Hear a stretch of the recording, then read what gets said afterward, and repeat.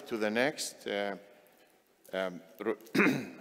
Glad to introduce Dr. Ahmed Alahmedi from Saudi Arabia, who will present the case of rotational atherectomy for management of left main undilatable in stent restenosis.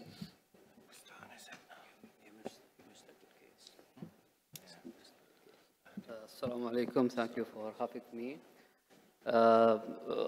I will start my case. It's a failure of stent.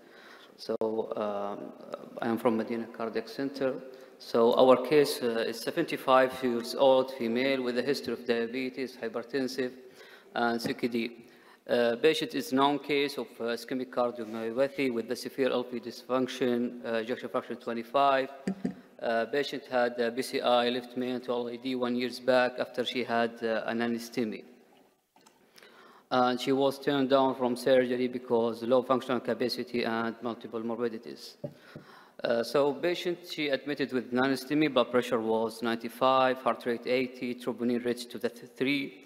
Here FR is 55, hemoglobin 11, equal the same as before with ischemic cardiomyopathy and no significant valvular lesion. The high-risk procedure was explained to the patient, family, and consented. Femoral access was the planned with the 7 French. This patient known to have left main LID. A hemodynamic device support was ready. What we have in our cath is intra-aortic balloon pump, so if needed, will be. Anesthesia, cardiac surgery were informed about high-risk patient for backup in emergency. The RCA was non-dominant from the previous angio, so we don't go for it. So we pick up a diagnostic, Judgment left 5 French, and this was appear. So with the first injection, the patient having hypotensive chest pain, and the ugly image, what we have seen, so I pull back the catheters.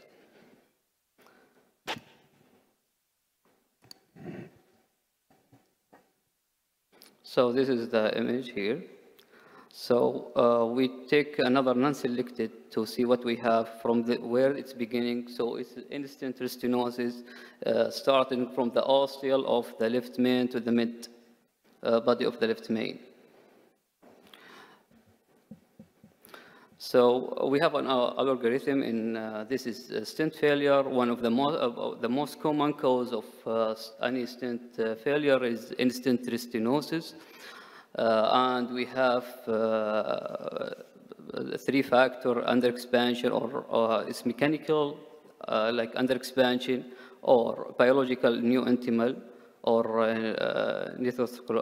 new atherosclerosis. So this is our algorithm, but without an imaging, you cannot decide what pathology you have. So as a class 2A to do an IFAS, but you cannot pass an IFAS in type of this lesion. So we wire the lesion, and we take the guide outside a little bit to give some perfusion and to try to balloon it. So we start with the first balloon here. The guide is outside. We inflate it.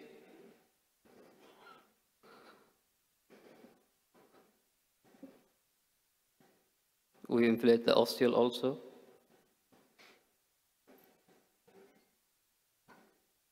So this time the patient have some perfusion. We can insert our guide to see the cranial view, and there is another lesion. It's instant restenosis, about 50% also in the mid-LAD. So we take our IFAS. Sorry, I don't have the videos, but we can see it is mostly new intimal. So we go with our algorithm. We'll start with the balloon, high-pressure balloon, a shorter balloon to a smaller balloon. As an algorithm, or you have a modified balloon, the aim is to prepare the lesion first. So we go with the 3O, and we reach the 4O balloon, and still the lesion is not dilated. It's not prepared and undilatable. And you can see here, this is after the 4O balloon. There is a recoil. You can see the stent, the balloon is open fully, but there is a recoil in the lesion.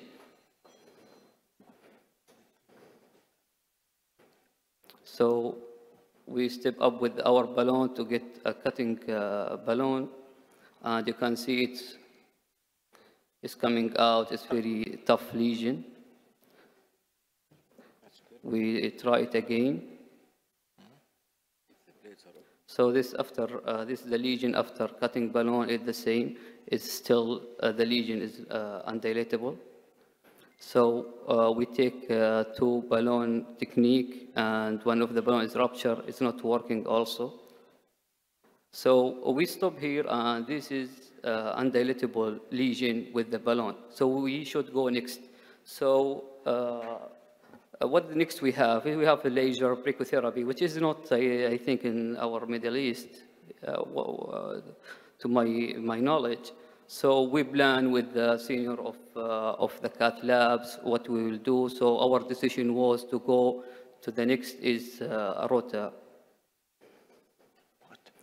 So as you see here in the algorithm, the atherectomy is the third solution for us after the balloon, high pressure, and the modified balloon.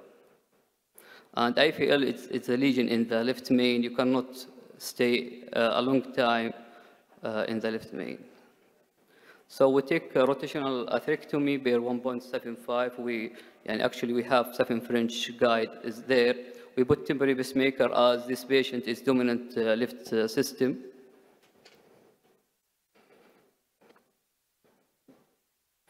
So we ablate the new intima, you can see.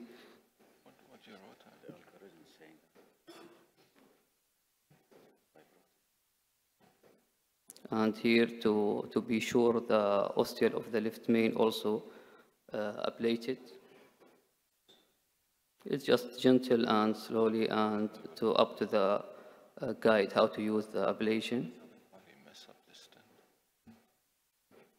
So the patient actually, I didn't take the image, the patient have chest pain, she becoming hypotensive, and our strategy to just, okay, we have a good expansion of the lesion, so we put a stent directly, and we put the patient in entropes.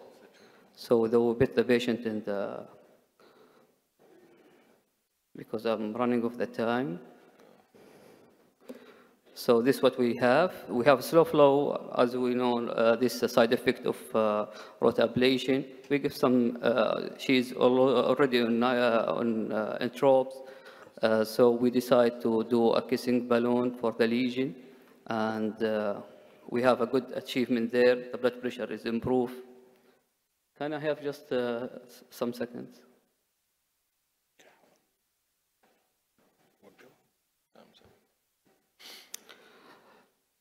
So after that, we just predilate the mid-LED. Hopefully, alhamdulillah, it wasn't like the one in the ostial. And so rotational atherectomy is, there is a lot of paper on the drug stent, in-stent stenosis, but it's not a randomized trial.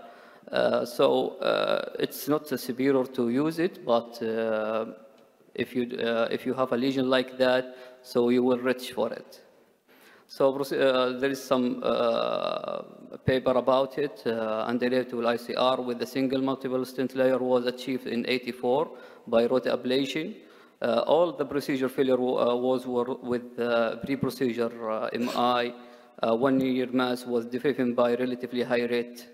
So there is some papers there. You can go for it. So in-stent restorative remain the most common cause. And using the imaging pre and post will decrease this. Thank you so much. Thank you, Dr. Ahmed, for the nice case presentation. Dr. Bombach, if you want to comment. Thank you. Yes, that's an interesting one. I mean, the concept of rotational atherectomy there slightly escapes me, because you've documented that there is nothing for rotational atherectomy to really take away. because there's no calcium, unless we have misinterpreted the IVUS. I have a question. When you did the IVUS run, did you make sure you absolutely covered the ostium of the LAD? Because one of the reasons you can have that problem there is that you're just a millimeter shy of the true ostium with your stent. Yeah, actually we have the IVUS for the previous also, CAT, BCI, it was covered, and we use this time and be sure it is it's covered. Yeah. So because that the image is important. Second question before the floor. You did not do a shot after the rotablation, so you know it might well have been just the stent that solved the problem, which is what I would have done in the first place. If you have no radial strength, then just put a stent in and But you will put the stent in undilatable lesion. It's okay. دكتور تفضل بعدين دكتور وقع تفضل. Thank you. Excellent case, Ahmed. Good final result. I didn't notice, did you use any mechanical support? As I mentioned, we have just an intra-aortic balloon in our cath lab, and we use it after we finish the case. The patient still 1 day just on intra-aortic, and she's doing fine after that. Okay. So just to follow up, and this is my take on these cases, there is not such an easy re-intervention left main straightforward. You know, you get lucky, I think this case went well, especially that I use rotablation, but this case could have just went south in no time. And without mechanical support, it could very well get ugly. Yes, that's right. Yeah, just excellent result, and congratulations. I have just 2 points. One is I missed the imaging. What did the IVUS show that it was undilatable? One, and the second thing is brachytherapy is not available for Saudi, but laser is available both in Jeddah and in Riyadh. Laser intervention is available. Yeah, I thought it's up to my knowledge, so it's nice to hear that laser is available here. It was mostly neoantimal. Okay. Sorry, I was going to mention that laser, particularly with contrast, is quite effective, and we have published our series on treating undilatable stent or severe in-stent restenosis, and another paper under review. Laser does work, and it's really quite effective in in-stent restenosis, particularly if you use contrast with it. Dr. Ahmed Alahmedi, excellent case and excellent management. Thank you.